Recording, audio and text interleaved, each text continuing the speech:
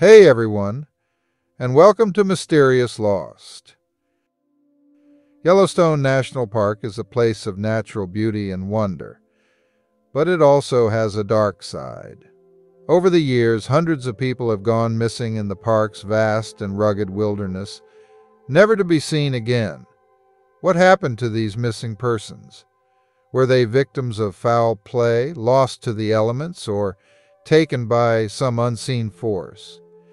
In this video, we'll explore some of the most well-known missing persons cases in Yellowstone National Park. We'll examine the evidence, talk to experts, and try to piece together what happened to these people who vanished without a trace. Kim Crumbo, 74 years old Crumbo, was last seen at Yellowstone National Park in Wyoming on September 12, 2021. He is from Ogden, Utah, and went to Wyoming with his brother, Mark Crumbo O'Neill, a Chemakum, Washington resident. They went on a 4-night camping trip in the Shoshone Lake area of Yellowstone and never returned. Kim previously served 20 years with the National Park Service in Grand Canyon as the river ranger and later as wilderness coordinator.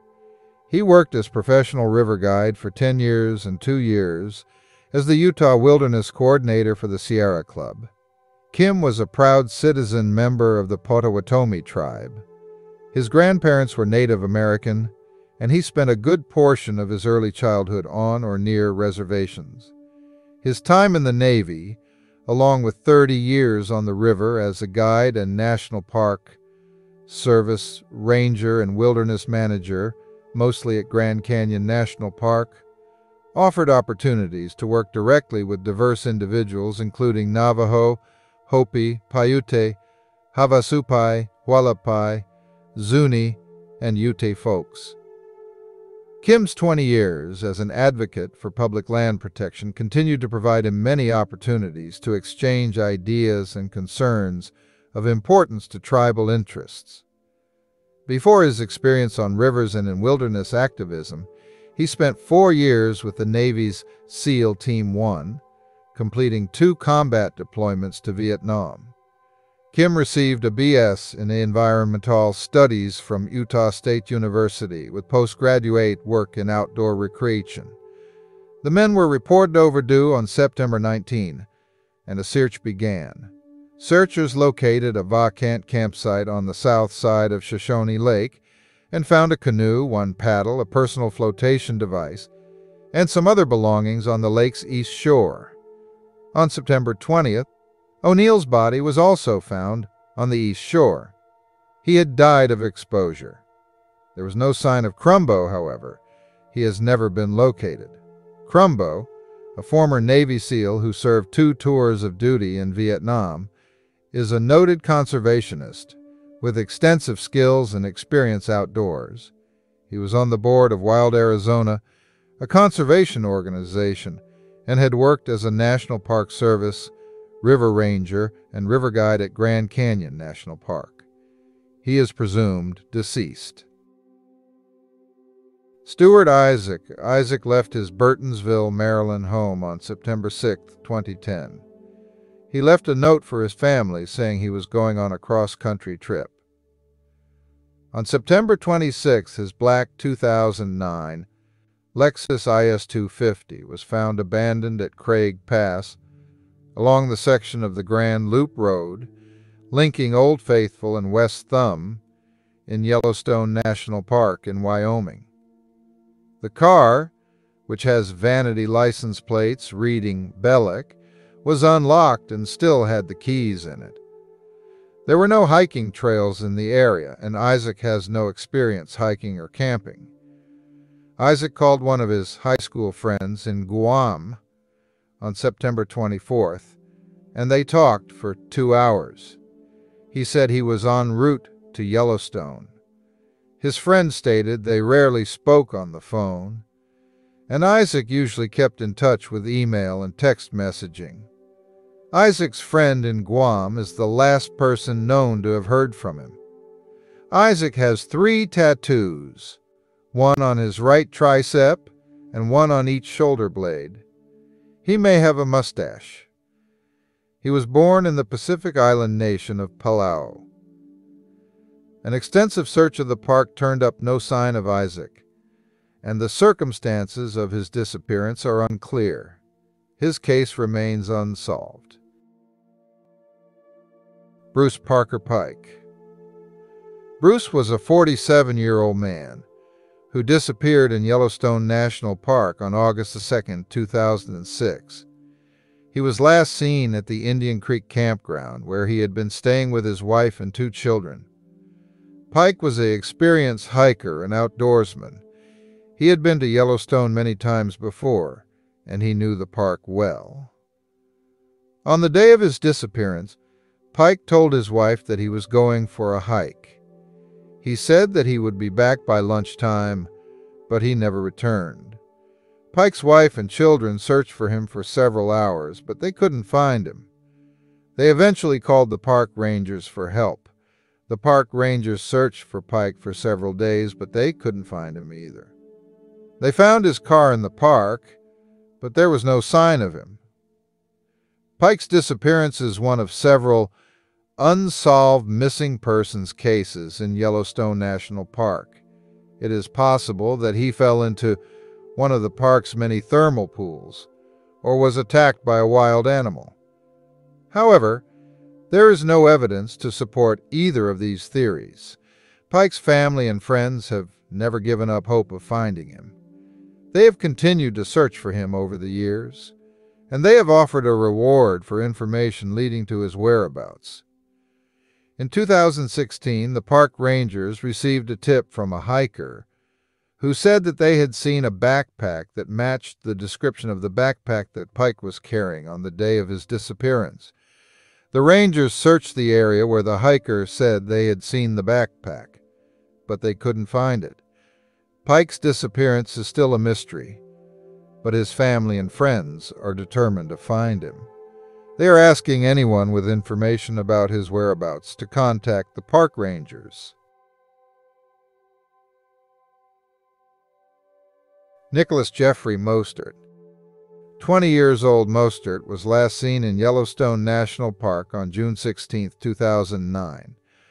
Yellowstone National Park officials Thursday identified the man who apparently committed suicide by jumping into the Yellowstone River just above the 308-foot-high lower falls as Nicholas Mostert, 20, of Salt Lake City.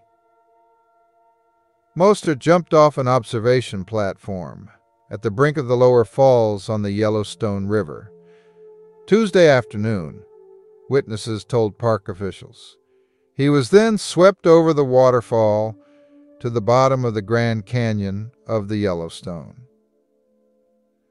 A gauge upstream of the falls recorded nearly 6,000 cubic feet of water per second flowing into the river at the outlet of Yellowstone Lake at the time of the incident. Searchers rappelled to the bottom of the canyon Wednesday and found some of Mostert's clothing in an eddy about a quarter-mile downstream from the base of the falls, according to park officials. The canyon ranges from 800 to 1,200 feet deep. On Thursday morning, searchers in a park helicopter scoped the 20-mile-long canyon with no success. The ground search is focused on observation points along the canyon rim, with clear views of the river below, according to park officials. Darren Newell Dixon. Dixon was 20 years old, last seen in Yellowstone National Park in Montana on July 4, 1993. He was a park employee who worked as a busboy at Roosevelt Lodge. It was his second year working there. He lived in Selma, Indiana, during the off-season. Dixon's nickname is Franny. He has a tooth mark scar on his head hidden by his hair and a 1-inch scar on his knee. Dixon quit his job on July 2nd without giving a reason and disappeared 2 days later. He was later seen by friends in Cook City, Montana. His car was later found parked at the Lamar River Canyon pullout with his wallet and some other personal belongings inside. On the day of his disappearance, Dixon told his co-workers that he was going fishing. He said that he would be back by nightfall, but he never returned. Dixon's co-workers searched for him for several hours, but they couldn't find him. They eventually called the park rangers for help. The park rangers searched for Dixon for several days, but they couldn't find him either. They found his fishing gear on the bank of the Yellowstone River, but there was no sign of him. Dixon's disappearance is one of several unsolved missing persons cases in Yellowstone National Park.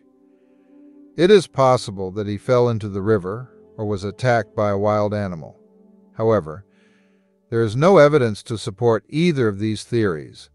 Dixon's family and friends have never given up hope of finding him. They have continued to search for him over the years, and they have offered a reward for information leading to his whereabouts.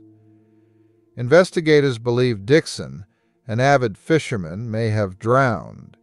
His fishing gear was missing from the car when it was located. An extensive search, which lasted for the rest of the summer, turned up no indication of his whereabouts, but in September his family had an obituary published. A scholarship was later established in his name. He was born in Raymond, Nebraska, and moved to Indiana as a teenager. He graduated Burris High School in Muncie in 1991, and at the time of his disappearance, he was a student at Taylor University in Upland, Indiana. His case remains unsolved. Dennis Eugene Johnson. Dennis was only 8 years old when he disappeared during a family trip to Yellowstone National Park in Wyoming on April 12, 1966. The family, visiting from Inyakern, California, was camping at the national park. Johnson, his mother, father, and sister were picnicking at the Cascade picnic area just north of Canyon Junction when he disappeared around 1:30 p.m. Johnson's younger sister had wandered away from the picnic area, and Johnson and his father went to find her. According to one report, Johnson was the one to alert his parents that his sister was lost.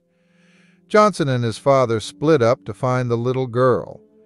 His father said that he'd been taught basic wilderness survival skills and had outdoor experience from going on hunting trips, so he wasn't concerned about letting Johnson search alone.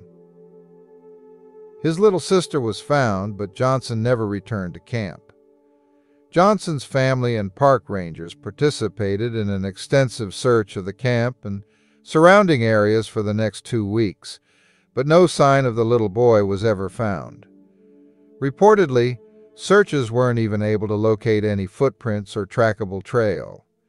While most people believe that he simply got lost or injured and succumbed to the wilderness, there is a chance he was picked up by a passing vehicle.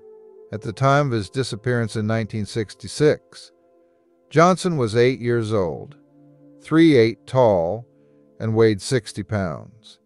He was a Caucasian male with dark blonde hair and brown eyes.